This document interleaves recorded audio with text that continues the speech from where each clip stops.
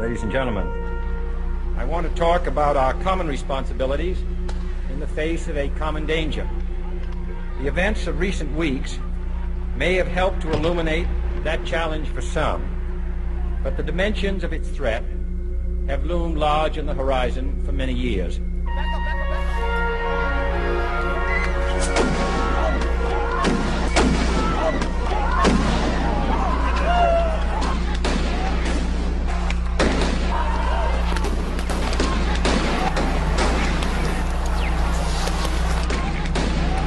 Whatever our hopes may be for the future, for reducing this threat or living with it, there is no escaping either the gravity or the totality of its challenge to our survival and to our security.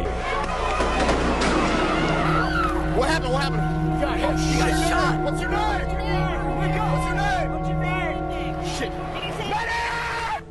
Even today, there is little value in opposing the threat of a closed society by imitating its arbitrary restrictions. Even today, there is little value in ensuring the survival of our nation if our traditions do not survive with it. This is not a war zone. This is not a war zone. Why y'all do this to our people? I've been to Iraq 14 months. For my people, you come over and ignored them. We are veterans of the United States of America. Protect us! Why are you hurting U.S. citizens? There is no honor in what you're doing! Without criticism, no administration and no country can succeed, and no republic can survive. That is why the Athenian lawmaker Solon decreed it a crime for any citizen to shrink from controversy. For we are opposed around the world by a monolithic and ruthless conspiracy that relies primarily on covert means for expanding its sphere of influence, on infiltration instead of invasion, on subversion instead of elections, on intimidation instead of free choice, on guerrillas by night instead of armies by day. It is a system which has conscripted vast human and material resources into the building of a tightly knit, highly efficient machine that combines military, intelligence, economic, scientific, and political operations. Its preparations are concealed, not published. Its mistakes are buried, not headlined. And who got the money? Hundreds and hundreds of banks. Plus who they are? No, because the reason that it's counterproductive and will destroy the value of the program is that banks will not come to the business. Isn't that too bad? Its dissenters are silenced, no expenditure is questioned, no rumor is printed, no secret is revealed. And what reassurance can you offer the American people who may be concerned about their savings account, their checking account? Well, I've got to say our banking system is a safe and a sound one.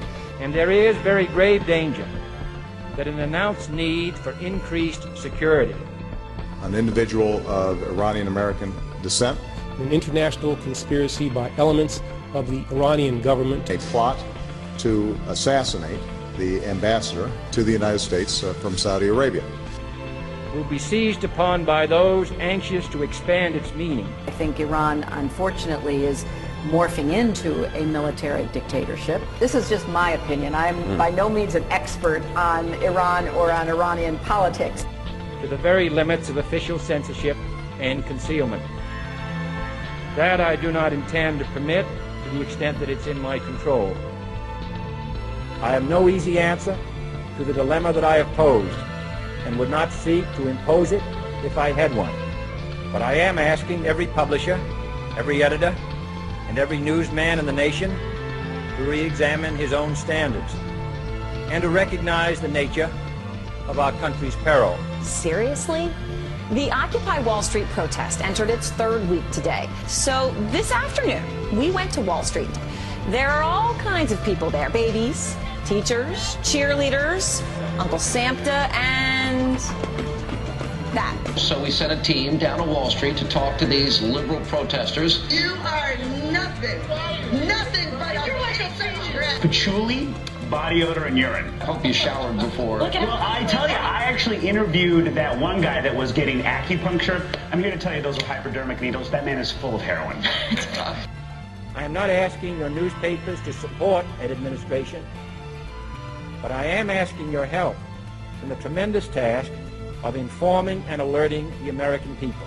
What do they want? Well, I don't know what they want. They don't know. They don't know. Well, we don't know. I don't know how I got screwed. Take a shower and they can get a job. They're aging hippies. Throwing feces. They hate all banks. Rent-a-mobs. Down with capitalism. Pots. Pans. You sound like a left-wing nut bar. Big government anarchists. Spitting on a woman in a Coast Guard uniform. I didn't call you a nutcase. I called you a nut bar. They even have ties to terror groups, to Hamas groups. It's not surprising because all of these radicals work together. They're just a bunch of bums banging drums. Bang a drum. Banging drums? Banging drums. Hang on a drum and leaving your feces in a public park. In the end, you've got to have corporate governance. Nothing else works. Unfortunately, it's fun to talk to the propaganda machine in the media, especially conservative leading networks such as yourself, because we find that we can't get conversations on the Department of Justice's ongoing investigation of News Corporation, for which you are an employee, but we can certainly ask questions like, you know, why are the poor engaging in class warfare? For I have complete confidence in the response and dedication of our citizens whenever they are fully informed. And that is why our press was protected by the First Amendment, the only business in America specifically protected by the Constitution, not primarily to amuse and entertain. Hey, I'm Anderson. Big new development in the Herman Cain sexual harassment story. The question is the story over? I was falsely accused of sexual harassment. Since this story broke, he's raised $1.6 million. Rick Perry says he was sober. If you look at the speech online, 1 million hits on YouTube. You're to serve 30 days in the county jail. Live free or die, victory or death. Bring it. To find criminal liability on the part of Dr. Murphy and Khan, we moved the ball forward. You know, just pretty easy math. Subtract it, send it in. I understand. Cookie Monster. The charges, IMF. Not to emphasize the trivial and the sentimental. Plus, the guy we've nicknamed Carpool Guy gets a spot on the ridiculous. The ticket is $500. It don't matter. I can pay it. What you drive? Duh. Obviously, I mean, if television reporters had real money, they'd all be strutting around in those fancy Elmo t-shirts I keep hearing so much about. Oh, what? Oh, this just in. They have you down there filming what's going on in Oakland, all the riots and they got your fat, lazy, non-relevant, non-factor ass out here filming highway patrol. Not to simply give the public what it wants, but to inform, to arouse, to reflect, to state our dangers and our opportunities, to indicate our crises and our choices, to lead, mold, educate, and sometimes even anger public opinion. I not only could not stifle controversy, I welcome it. This administration intends to be candid about its errors. For as a wise man once said, an error doesn't become a mistake until you refuse to correct it.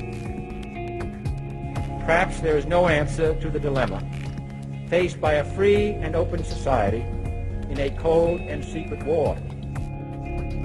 But this is a time of peace and peril which knows no precedent in history. Now the links between the nations, first forged by the compass, have made us all citizens of the world, the hopes and threats of one becoming the hopes and threats of us all. In that one world's effort to live together, the evolution of gunpowder to its ultimate limit has warned mankind of the terrible consequences of failure. And so it is to the printing press, to the recorder of man's deeds, the keeper of his conscience, the courier of his news, that we look for strength and assistance, confident that with your help, man will be what he was born to be, free and independent.